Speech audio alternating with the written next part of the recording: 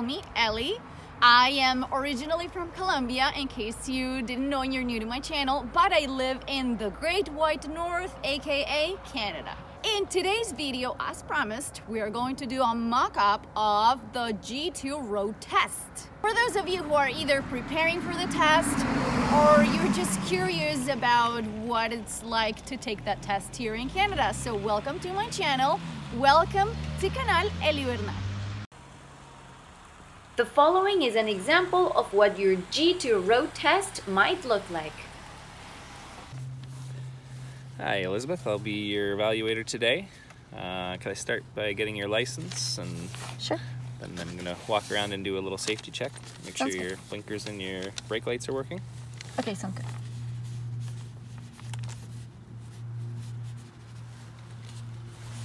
And take that back. Thanks. Okay, you can try your left blinker. Okay, and your right blinker. Alright, and your brake lights. Okay, I'm just going to try the front now. You get your right blinker. Okay, your left blinker. Alright, so I'm going to enter the vehicle and we'll begin the test. And the next step is the evaluator jumps in the car. I don't think that person was going 50.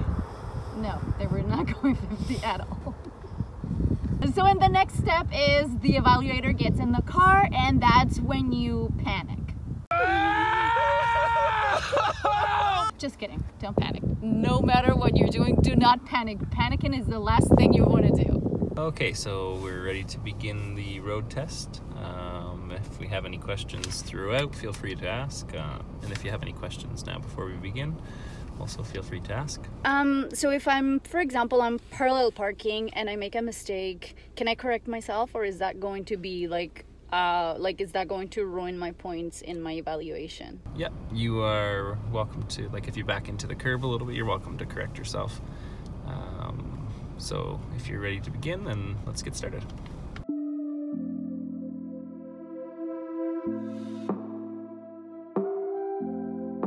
When taking this test, don't forget to signal. It's better to signal too much or too often than not often enough. This includes parking lots and lonely roads. Okay, next intersection, turn left.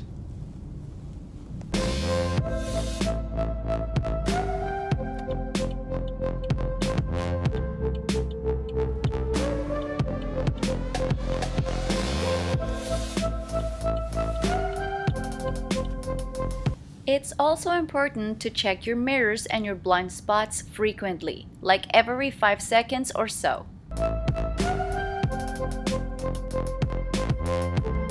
Okay, now I'd like you to perform an emergency stop and then a 3-point turn to come out of it. Some of the most important aspects of your test, or what they're going to be evaluating, are parallel parking, 3-point turn, emergency stop, and lane change. And getting into position is just as important as getting out of it. So check your mirrors, check your blind spots, signal when you're going in and out of the position, and do not rush. Only move your car when it's safe to do so. There's no need to rush. It's called a 3-point turn because you use 3 moves to turn your car around.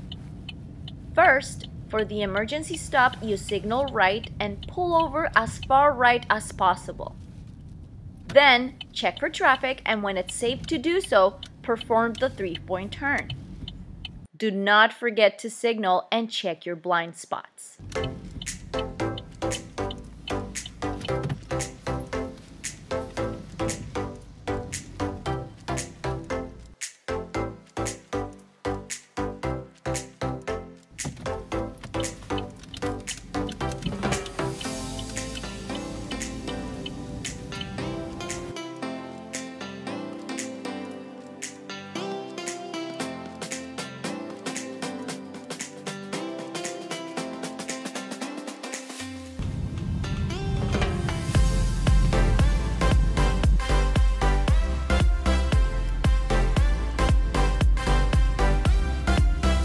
Okay, and when it's safe, I'd like you to perform a parallel park behind one of the vehicles in the road ahead.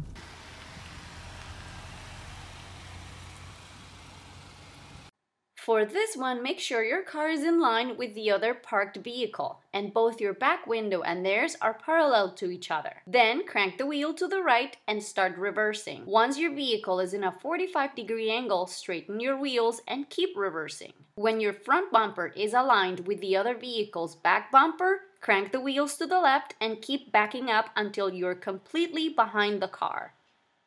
When you're finished with the move, put your gear in park and wait for the evaluator to instruct you to leave.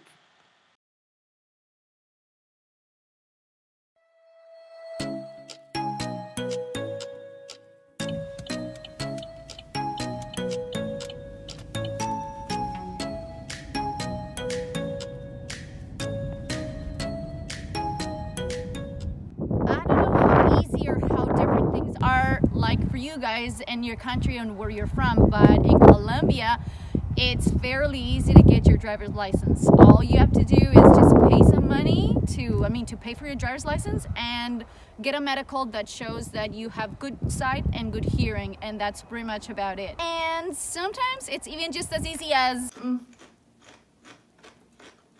súper buena porque no estoy haciendo frío, tampoco calor, pero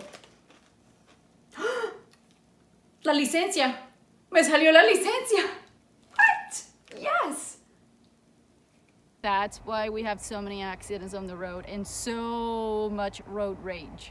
But all jokes aside, do you know where I'm standing in front of? Are you kidding me? Are you kidding me? It means railway crossing. And if you're gonna pass through during your test, make sure that you follow the correct procedure. And what's the procedure? Make sure that you don't go as fast through it and that you look both ways before you actually cross. That's a very important point in one of your test marks. So make sure that you follow the correct procedure when you're crossing.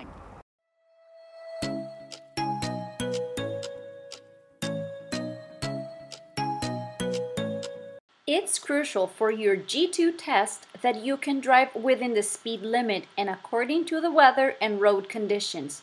Never too fast or too slow.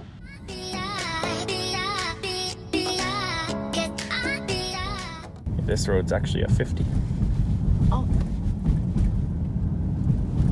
Thought it was a 40, sorry. It's okay.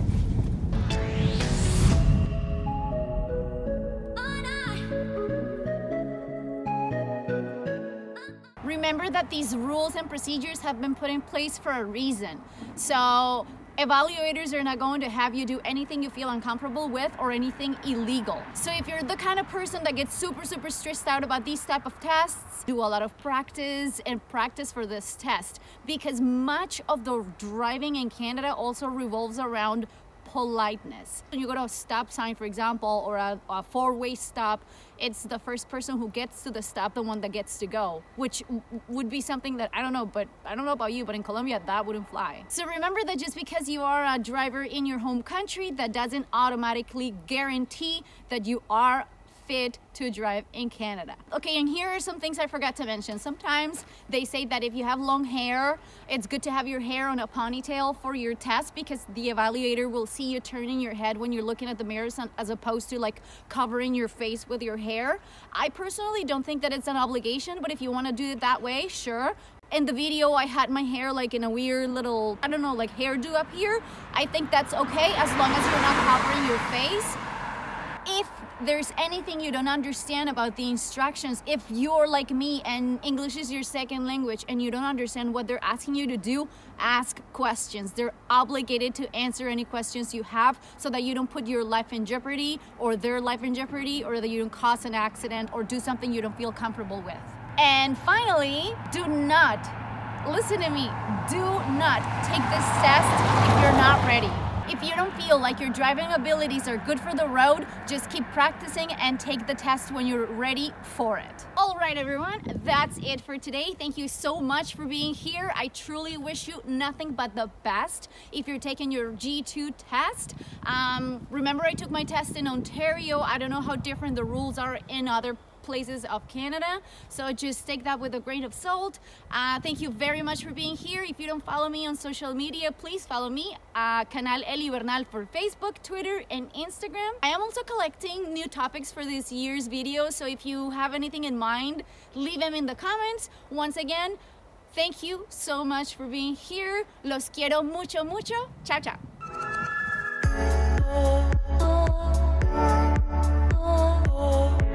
And a huge, huge, huge thank you to our driving evaluator, Mr. Timbers. Thank you so much for being in our video. I truly appreciate your taking the time to teach my followers and my subscribers how to take the G2 road test.